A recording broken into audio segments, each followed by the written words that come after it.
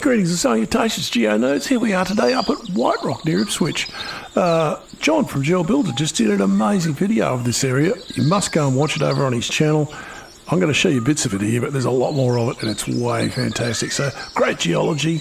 Let's have a look at it. So, hey John, wait for me. Let's rock.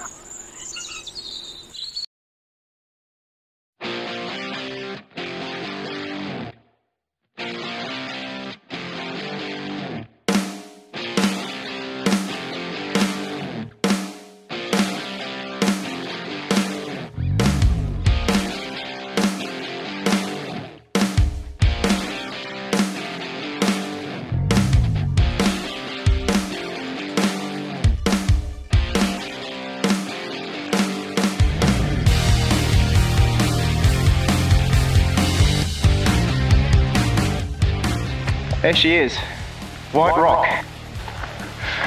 On this northern face, you can see all these caves here. Yeah, what an amazing formation.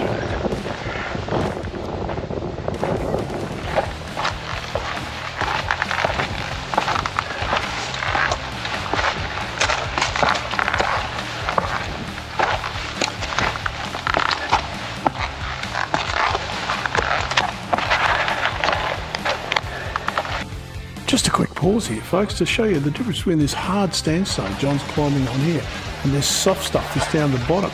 It's like a crumble bar. Let's go on.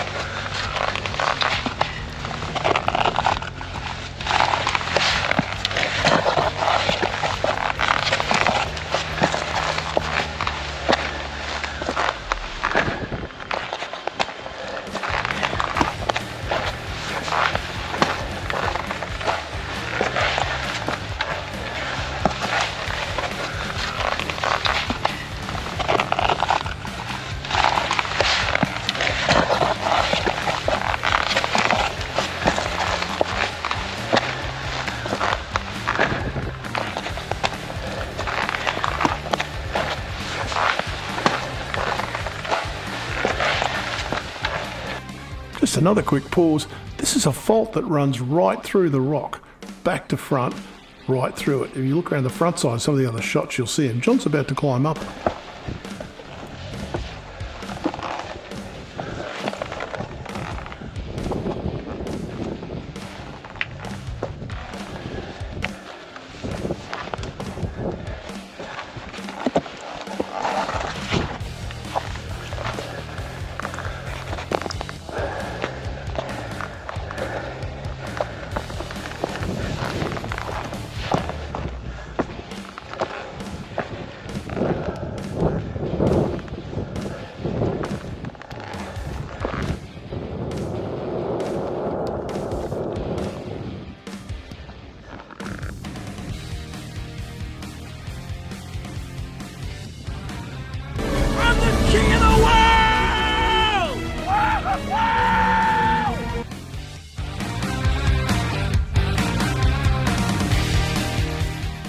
Well, folks, here we are today over the city, well, at Gabba really. Let's have a look. Oh, there's the new Olympic Stadium.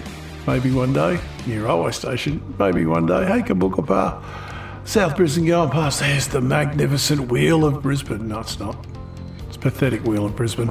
Anyway, we're going to get going. We're going to do 27 kilometres in 5 seconds, which is about Mach 19. So we just broke every window in Southeast Queensland. There's White Rock down there. There's the ridge that leads up to it. But not much to see from the Google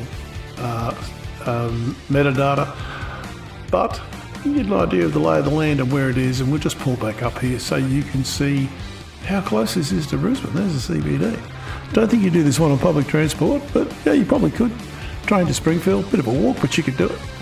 Anyway, let's have a look at the geology up this way because it is really interesting.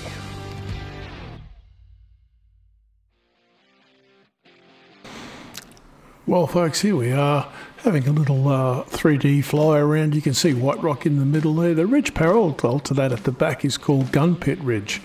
And there's a reason for that, and we'll find out a little later. So this is a very folded country. I'll put the LiDAR up in a minute and you'll see it is. And it is because it's a very heavily eroded sedimentary plain, but it's also faulted. It's been hit with earthquakes. It's cracked to hell. So here's the LiDAR, and you can see I'll put the geology on it. Well, there's a few different rock types, but mostly it's sandstone and the same stuff that the Ipswich coal deposits are made out of. We'll go to 2D for a minute here. So that nice green in the middle, the light green, is the rock we're talking about. It's Triassic in age, so 220 million years. The dark green one is the same age, but a slightly different rock type. They all contain the same rocks, sedimentary rocks, coal, shales, sandstones, all that sort of stuff. Those two red deposits are much later, 100 million year later. Can you believe they are rhyolite intrusions? And the little brown one at the top there is a little basalt intrusion also. About 100 million years later. I'd actually like to go and have a look at that one day. So John, if you're listening, we might see if we can track out there and smack some rocks at some stage. Anyway, I'm not sure where it is yet. I'll do a bit of planning. You might see a grey dotted line down one of those valleys. That's a fault. A geologic fault runs right through Ipswich too. So yeah, it's a very interesting area. And it's... let's have a look at a little more. So here we have the Triassic. And... Australia's right down the bottom here. I'll put a ring around it for you.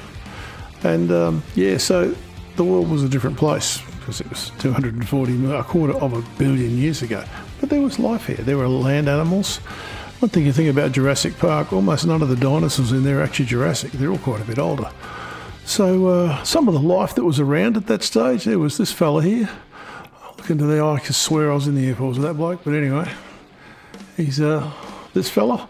And obviously, if you're going to have nice, big, tasty things like that, you're going to have something to eat them. So there'll be these guys running around as well. They were in Jurassic Park. Well, they're Triassic dinosaurs. Anyway, not to worry. So if you go out to Ipswich, on the side of the road, you'll see these things. Cuttings. I love cuttings. You could read them like a book. Now, you can see this is actually not very far from WhiteRock. And you can see there's a fault running right through the middle of it where it's all been folded and moved. I bet that fault is the one on that map. Anyway, let's have a look. So why is WhiteRock there? Why isn't it just a valley? Well, you have these things, anticlines and synclines, basically bendy up, bendy down. And when you bendy, the rocks on the inside get crushed, they get compressed and they become harder. And the rocks on the outside get stretched and they become softer. So you will see all the time around the world where sedimentary rocks, which are all laid down parallel, and you can see this is at WhiteRock. This is not parallel, this has been twisted to hell, because of the faulting and they'll be all different hardnesses. But if you look at the rock itself, up the top there, that dark stuff, and you saw when John was climbing it, it was hard. And that other stuff that he put his hand on was just crumbling away like a violet crumble bar. So yeah, there's a big difference. There is different chemistries, but a lot of it is caused by post-folding. And here's a beautiful example at WhiteRock. You see these have been bent right around in a big syncline in this case. And as you can see, the rock itself, that light stuff underneath is very soft and the stuff up top is very hard. And it's protecting the rock underneath, which is why it's still there. If people didn't keep carving their names into it.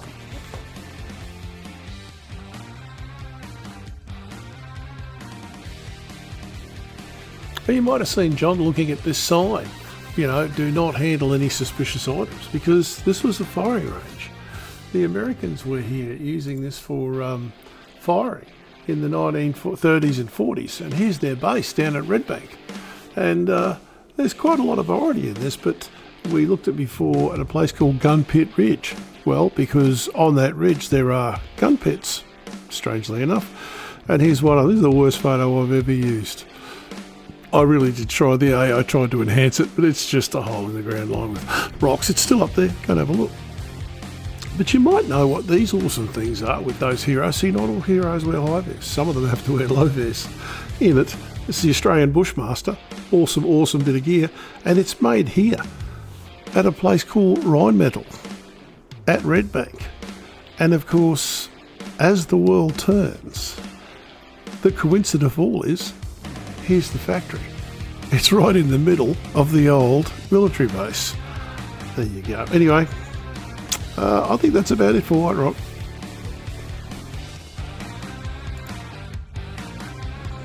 Well, okay, folks. Back on the track again. If you believe that, you believe anything.